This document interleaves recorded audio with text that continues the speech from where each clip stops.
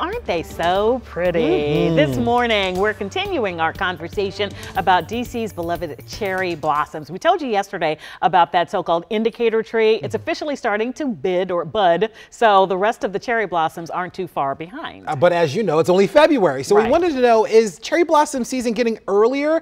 Abby Lurico turned to the National Park Service, the Environmental Protection Agency, and our very own WUSA 9 weather team to verify. Soon these sidewalks will be bustling beneath the cherry blossoms' bloom. Heat is a driver for bringing flowering trees. They've had a warm winter's welcome. We're probably going to see the cherry blossoms earlier than the historic average date. That historic average peak, when 70% of blossoms are in full bloom, is April 4th. Expecting an early show isn't new this year. We can verify, yes, the nation's most iconic foliage is springing up sooner than it used to. We are certainly seeing a correlation between rise of average temperatures and earlier blossoming of the cherry blossoms. EPA data shows peak bloom dates are about a week earlier than a century ago, and the peak bloom has actually happened before April 4th, 16 of the past 20 years. The agency explains other environmental factors impact peak bloom timing too, but scientists are confident a warming climate is the main contributing factor to earlier spring sights like cherry blossoms. Still, predicting the peak isn't an exact science. It's not as simple as saying we had this average temperature for the month and therefore the blossoms are going to come out this early.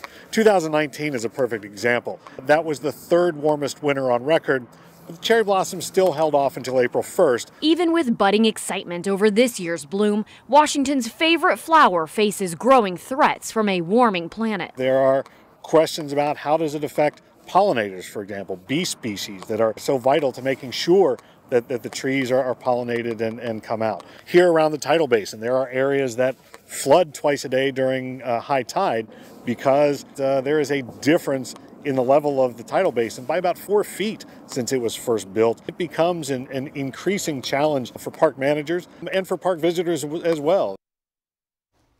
Okay, we're here with Chester Lampkin now because we are talking about the climate, we're talking about weather. Yes. We're talking about this winter, but how does this winter stack up historically?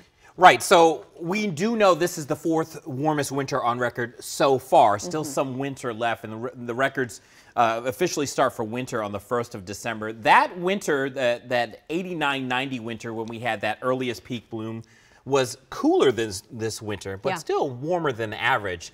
And what's really interesting, I think what's most important, and you and I were discussing this before this, is that lead up right up to when the budding would begin. And I was looking at the records. There was no snow in that winter of 1989-1990 in January and February. No snow at all in DC. Temperatures were above average. And during that peak bloom, we hit 80 or warmer 5 days in a row, including an 89-degree temperature on the 12th of March that year. Wow, so it really warmed things up, and it shows how much that impacts, that late winter impacts that early spring as well. And I think it's interesting too, because talking about the temperatures and what we would hope to see, even if the blossoms peak early, we might not want it to stay too warm if we want the cherry blossoms to stick around. Yeah, you know, the experts say we want the temperatures to cool off a bit, and it extends that peak bloom. So that's the ideal condition. So far, with it being so warm, I wouldn't be surprised if we were challenging that record. So we'll have to see what happens.